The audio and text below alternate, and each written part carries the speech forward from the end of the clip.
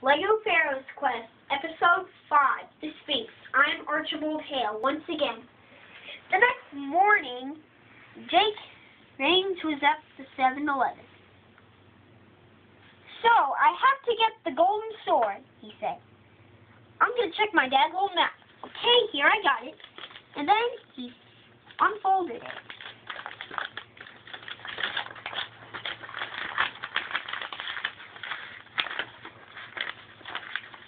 So, I'm here at the 7-Eleven, said Jake. And so I go all the way over there, across the Nile River, all the way over there, over to the pyramids of Giza. Then I go all the way over to the Great Pyramid, and then I go all the way over there, over to the Sphinx. Now this is going to be a long journey to the Sphinx, said Jake, so I'm going to need a vehicle. And suddenly, a robber's car came.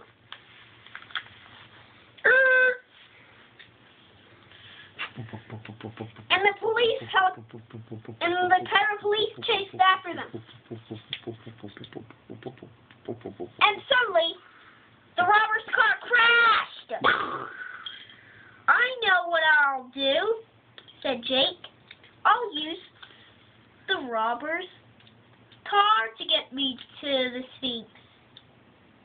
He said that would be a great idea. And then he saw gold. And so he put both his backpack and the gold in the trunk of the car.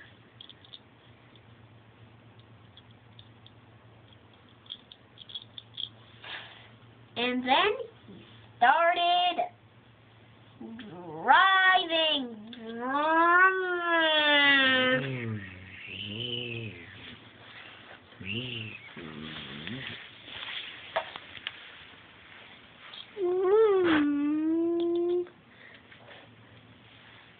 First hour, Jake started going across the Nile River. Second hour, he started going across the pyramids of Giza. Third hour, he went around the Great Pyramid. And the last 25 minutes, he started losing control, he said. Crash!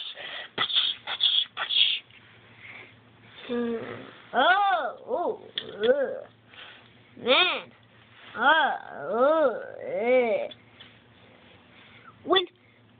When he stopped getting out of control, he felt sick.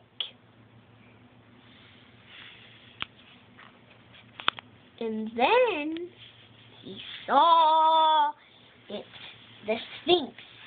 And then he had to pick through it to get the golden sword. Take that, he said, and that, and that. Ugh, it doesn't work. I know, I'll try a little magic.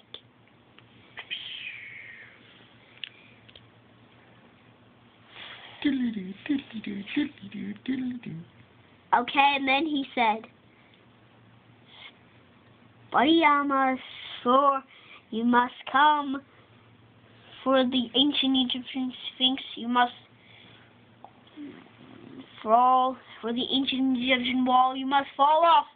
Abracadabra, he said. It still doesn't work, said Jake. Why did I think of it before? Shouted Jake. I'll use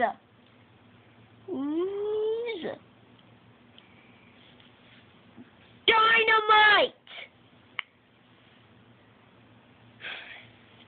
And then he threw the dynamite at the front, and then he backed out, and then it worked. Then he went inside to get the golden sword. And then he finally got it. And suddenly the ground started shaking. The Sphinx started coming to life. Wait, said Jake. I can't see it. It can't see me. And then he turned around. And the Sphinx started growling at him. Nice dog,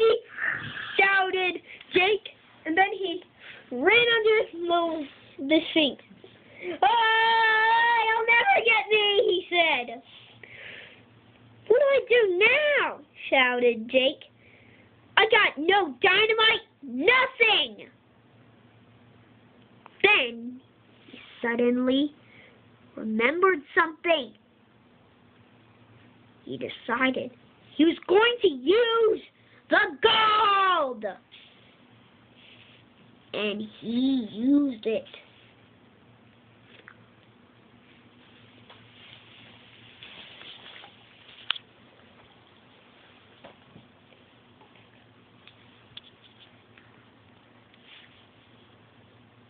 And then he was hoping that it would work. He gathered up all the gold. And then he threw it at the Sphinx.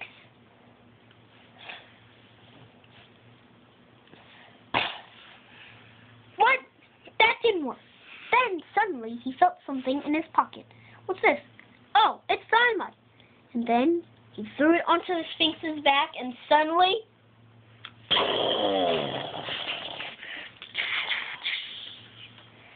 the Sphinx was dead. And then he had to fix his car. Okay, he said. Now I need to fix the car. So he tried away.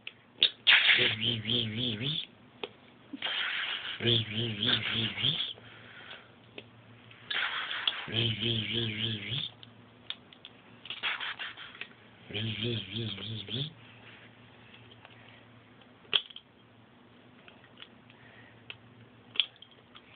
tried away. No, he said. He tried another way.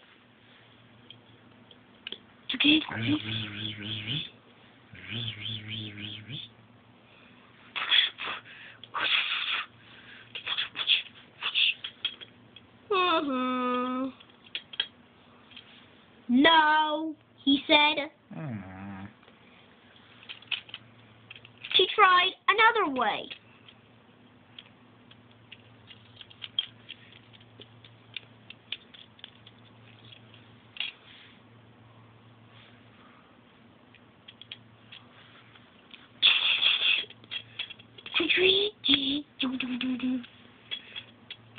No, he said. And then he tried the final way. No, he said. Arr! He said, stupid car! Suddenly the photographer came. She thought that this would be a great picture to put on the brick media paper. Then she did. Ah! Your opportunities for fixing a car, she said. This is how you do it.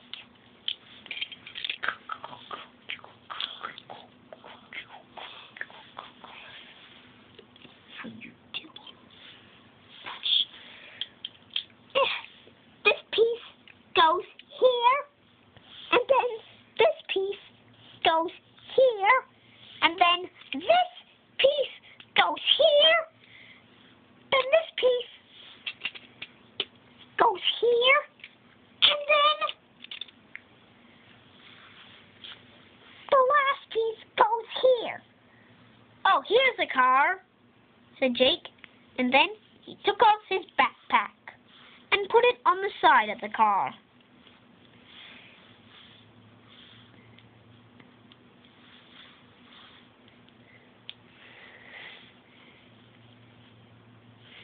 He even got the golden sword. He put the golden sword in. Then he drove away. And then the photographers found out that Jake had stolen her car. Ha! I'll try to shoot him. Now that guy is so gonna have to pay.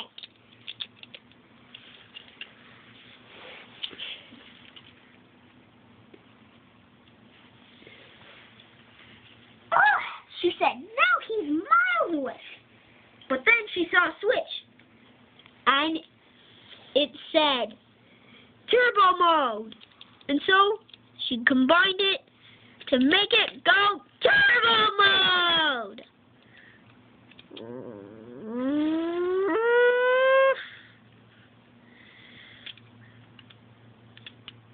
That guy's so gonna have to pay. And he also is gonna have to go to jail, she said. And then she started shooting. Pew, pew, pew. Suddenly, Jake's car broke down. What do I do now? He shouted. Suddenly, he was all the way up the Nile River. And so, he found a good solution. He decided he would hook his car to the boat.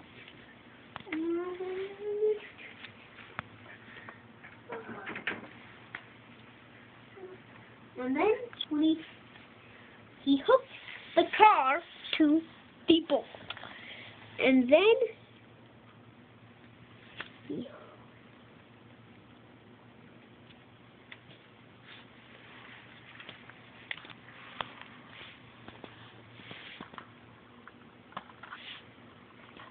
when it was hooked, it went all the way.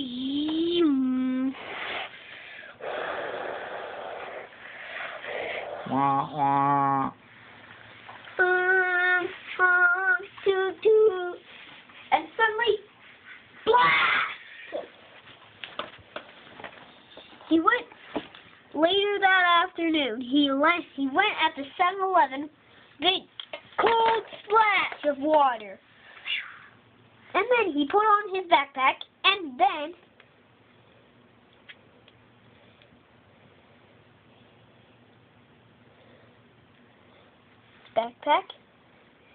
then he got the golden sword.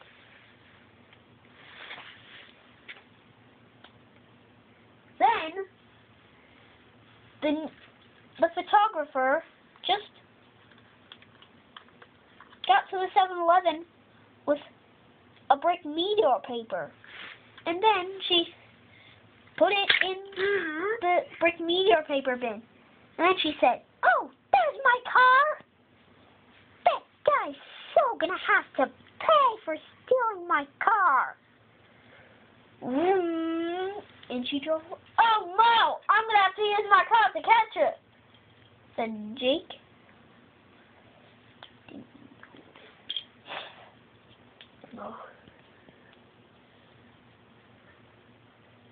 But suddenly,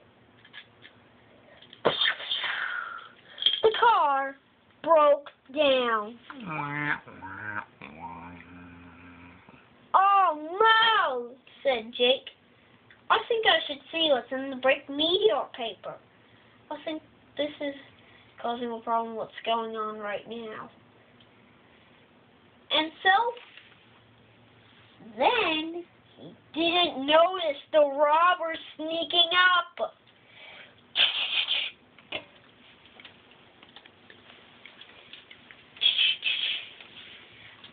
Didn't notice seeing the robbers sneaking up between. It was so fair. He didn't notice it. So, the robbers both got in the car and started to drive away. "Hey, they stole my car!" said Jake.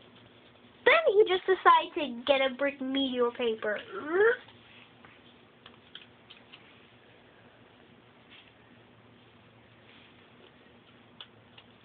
And then he put on the counter. 50 cents, says the newsman. Ching ching. And then he gave the newsman 50 cents. "Thank you," said the newsman. "Please come again." And then Jake started reading it. What? He said,